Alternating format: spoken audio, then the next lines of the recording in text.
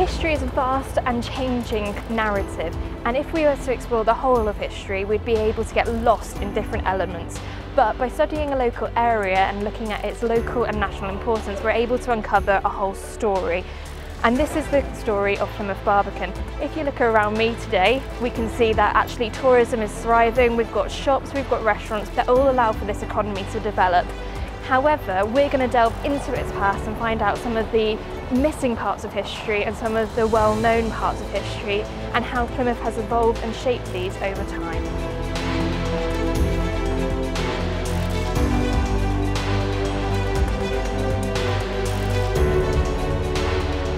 The importance of areas such as Plymouth and Plymouth Barbican, particularly those of coastal towns, can be seen very much in the military sense because of their importance in trying to protect the local area. A key kind of physical remain that may show this story is the castle, which was built on Lamhay Hill. This is what remains of the castle. It was destroyed as a result of the citadel being built in the 1600s. It was originally built in the 1400s and was completed in 1416 and was funded by the tax that was placed on hake. If we look now, you can actually see that it lacks any historical value or importance to people who don't know about this physical remain. You can see that there are flats built behind and there's a little garden inside. The importance of Plymouth Barbican can be reinforced by the fact that Edward the Black Prince, the Prince of Wales, so the person in line to the throne, Edward III's son, was stationed here in Plymouth during the 100 Years' War, which was with the French. What we can actually see was the importance of the area, mainly because you can see very far out into the distance and we could see the French attacking forces before they even made their way in. And a key example of an attacking force would be the 1403 raid, which resulted in 1,200 Frenchmen entering kind of Plymouth. Obviously at this point the castle had not been completed. They then went along Exeter Street and they raided some near 600 houses, and as a result those 600 houses were destroyed. So we can see the devastating impact of the 100 Years' War on this part of kind of the world. So it's showing us the national importance for this area and also shows us the importance of why the castle was built. It seems a shame for us as historians the reason why this kind of building was destroyed, because actually now that part of history is gone. What we can see is out into the water and we can see the natural harbour which actually allowed for people to settle here in the first place, and we can see the gentle hills and the south-facing slopes which allowed for those people to settle. So when writing your exam questions and when writing about this sort of castle and the physical remains, we just mention the fact that this one tower and wall remains.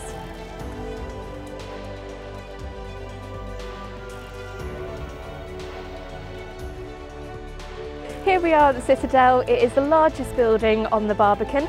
As I'm stood next to it, you can see the scale of this building and it seems impenetrable, particularly from the outside.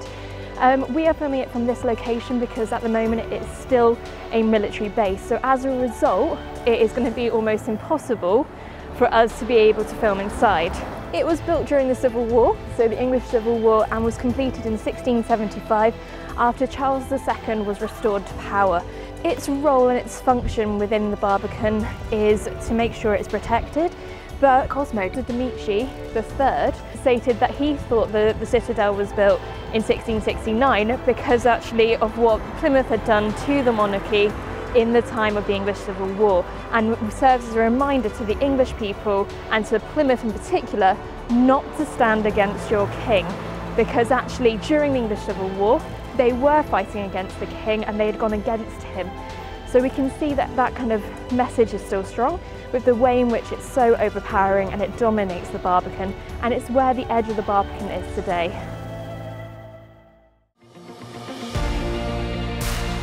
So something of particular national importance and something that links us very much to kind of world communities is the Mayflower.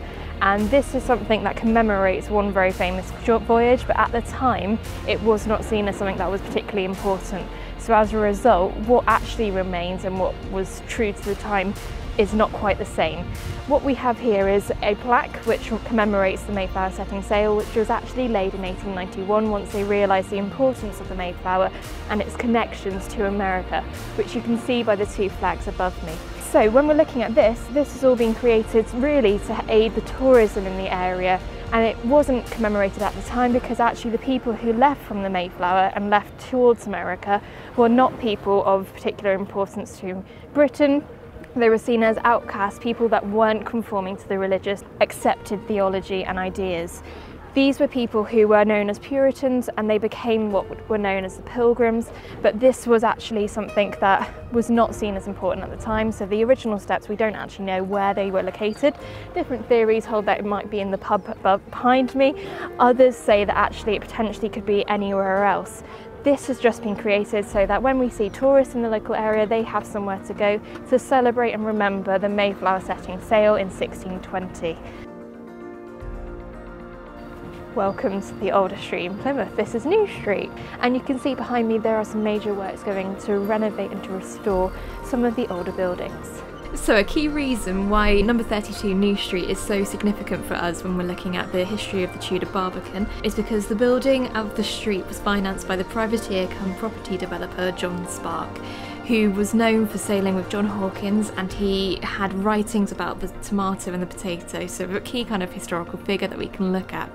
Now this street, New Street, was a prosperous street, so it was very wealthy, and it had many celebrated and wealthy families that lived there, and number 32 is the one building that does remain. It was constructed in 1584, and it's really important for us to look at because it tells us a great deal about the Tudor history and Tudor past. It retains many of its original features, and its structure and layout are largely unaltered. It has 7 rooms on 3 different floors. It has white lime washed plaster walls and bare wooden floors and oak beams, which may have been salvaged from a ship, and a central newel post, which was once a ship's mast. The house was built with local materials, including limestone, slate and oak, and the furniture contained within it reflects the original functions of the different floors. So on the first floor, we'd see the working and the cooking on the ground floor, so on that bottom floor where we're looking at, we can see that that would have been where many of the jobs would have been completed. On the second floor would have been the entertaining and the dining, and that would be where a lot of people would show off their wealth and their class. And then on the top floor is the more private areas. This would be your bedrooms, the sleeping and the privacy would be contained within the top floor. And this was pretty typical of the Tudor period with their buildings, and we can see there's a large amount of glass on the front. This is due to the fact that they wanted to show off their wealth and the fact that they had the money to be able to afford the glass that you can see there. So if we continue up from number 32 New Street, which is the Elizabethan house, we can begin to see another thing which has been remade to make sure it kind of refers back to its Tudor ancestral history, and that is the Elizabethan gardens, which if you're looking at here, you can see that these houses look very much like people's normal homes and normal businesses, but if we go through this archway, we will be able to see the Elizabethan gardens. We are quite lucky to be studying the Barbican because actually when we're looking at the damage that was accrued during the Second World War, the Barbican was largely undamaged, whereas Plymouth city centre had heavy bombing, so as a result the Barbican kind of remained untouched. Therefore, when we're looking at the Barbican and the area around there, the buildings kind of were just restored, and particularly those with a focus on the older buildings, those with ancient lineage. And the key reason why this was being done is because of the Plymouth Barbican Association, which was created in 1957, and this focused on retaining and the heritage of the area, so trying to maintain it. And by 1967 the Barbican district was actually known as a conservation area, and Elizabethan gardens grew from that. So between 1969 and 1970 the Barbican Association created these gardens out of the derelict ruins of the cottages to mark the 350th anniversary of the Mayflower setting sail from Sutton Harbour. So this area was created to look older, and they were using old remains, but actually we lack the evidence that this actually existed in the Tudor era, which can pose a potential problem for us as historians looking at this site.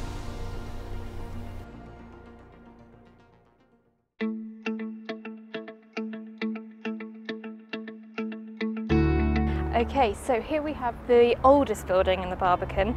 It was created in 1383 and it was originally a religious building, and obviously its use has changed quite considerably since then. So in 1383 it was housing and housed the Blackfriars monks, which were a group of religious monks who lived in the Barbican, and where we're standing here would have been roughly where we think the water would have been coming up to.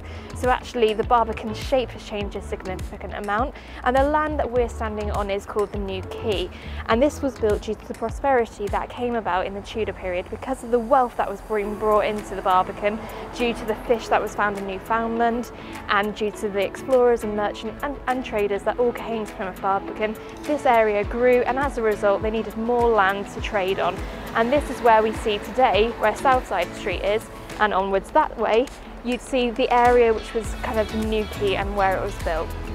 If we look back at this building, you can see some of the features and some of the original areas, so you can see original doorways, and when we look at the gin bottles we can see the little monk at the bottom, which kind of gives a little nod to its history about the fact that it was originally a religious place. However, after the break with Rome in the 1530s with Henry VIII, this building changed its use once, and it changed it to a debtor's prison. So it would have housed the people who owed money to various people within the Barbican. And its third use was bought in 1793 by the Coates family, and this was to be able to create gin. The building that you can see here is the fish market. Now its use, like many of the other buildings, has changed over time.